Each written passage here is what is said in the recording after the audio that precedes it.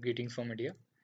This is Nirbhay Chauhan from Eklavya self-learning tutorials. Well, today in this tutorial, we'll be learning that how we can get the 2D plan drawings for your architecture models.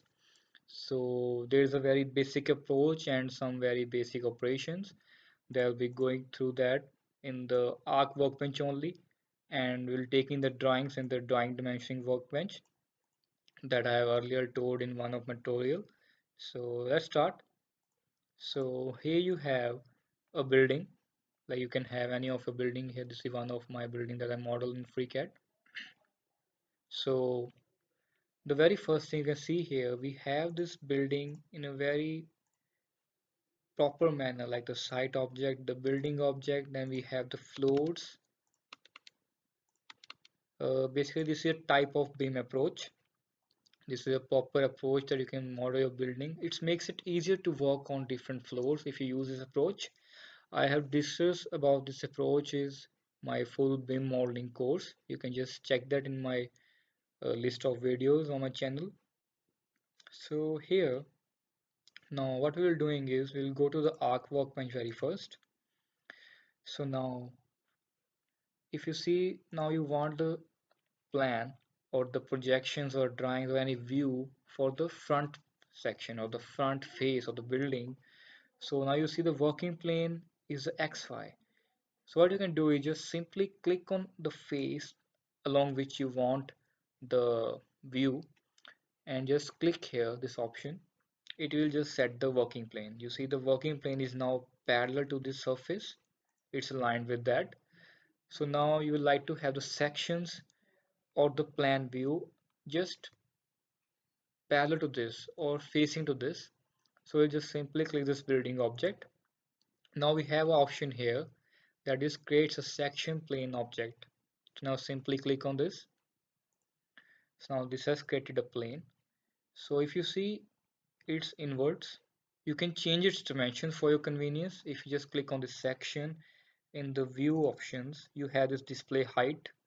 You can change it like any of any convenience. Like then you have the display length. You can also change it. So that's up to you for your convenience, but it doesn't affect your view on the drawing sheet. It's just for your viewable convenience. So you can also change the location of the section if you want it, like anywhere inwards, outwards, anywhere you move into the any global axis. So now we have a section here, we can rename it. Let be front view. Now we will shift to the drawing dimensioning workbench or the drawing workbench. So here we'll just select the sheet first. Let the sheet be A2 landscape plane. So we have an empty plane sheet here. So now to import that section view here, we just simply click on this front view, the section we have created. And then here's an option named which can insert this chart view into this drawing. So just simply click on this option. So this will just import that view into drawing sheet and that will be made in this folder. If you just expand this page view, now you have this view here. So if you see its data properties, here are certain sets of things like its placement in the XY direction on the sheet, its scale. So the very first thing we need to set the scale. We'll set its scale to 0.01. We can't take the 1 scale because it is exactly the size of the building. So now we can set its placement in the drawing sheet. Like in the X it will be 150. In the Y let it be 150. If you see our building is 90 degrees rotated, so we can change its orientation. Here we have an option named rotation, so let it be 90 degree. So now we will have our building in exactly proper manner.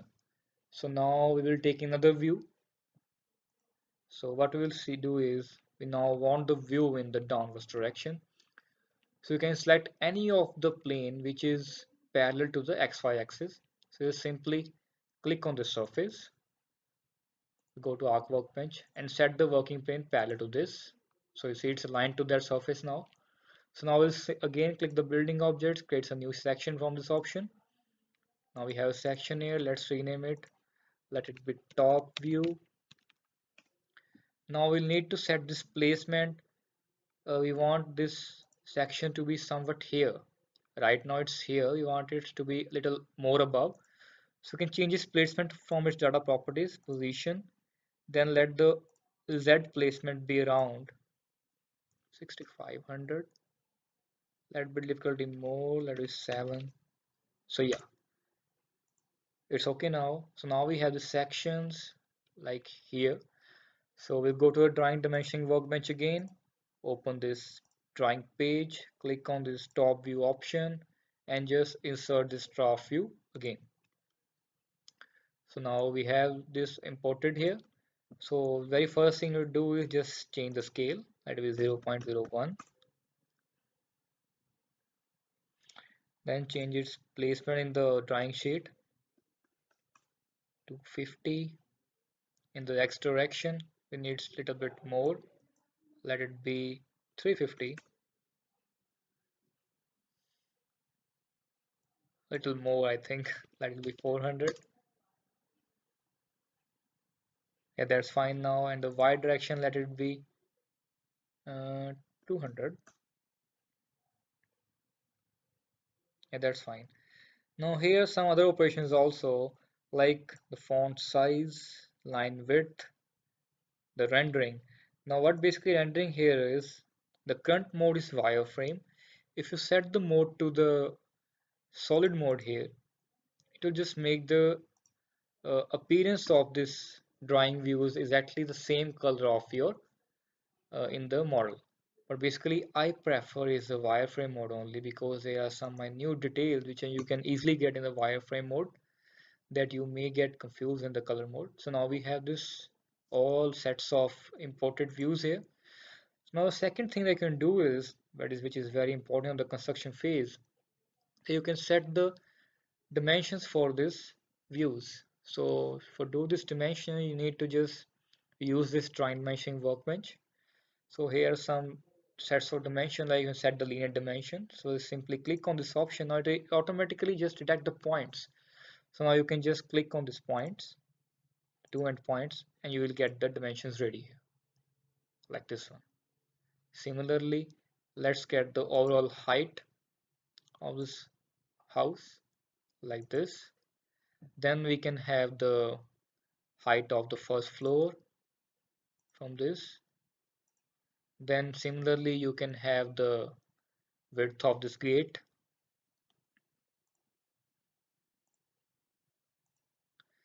Then let's see some other dimensions, like let's close it. Now we can take the circular dimensions also, or the dimension for the arches. So here you have this option to create the circular dimension. Now this will automatically detect the surfaces with arches. If you simply click here, you see it just created the diameter. Then we can click here, then this arch, or any of the arch you like, similar to this. So it's very damn simple. Similarly, you can have the dimension for another view. Let's have some linear dimensions. So it has detected the points. Similarly, let's have the overall length of this plan. Yeah, like this. Similarly, the inner dimensions too you can take. It depends upon your convenience how much dimensions you need and how much detail you want to add.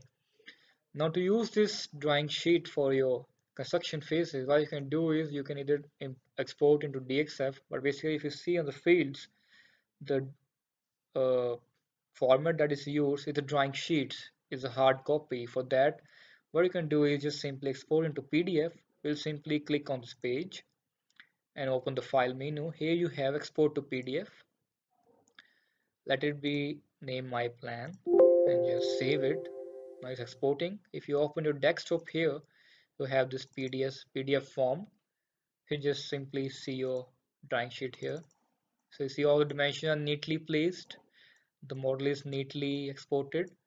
You can just print it down. You can use on your fields and construct your model. Well, that's all for today's tutorial. Thanks for watching, guys. This was Nirbhay Chauhan for Eklavya self-learning tutorial.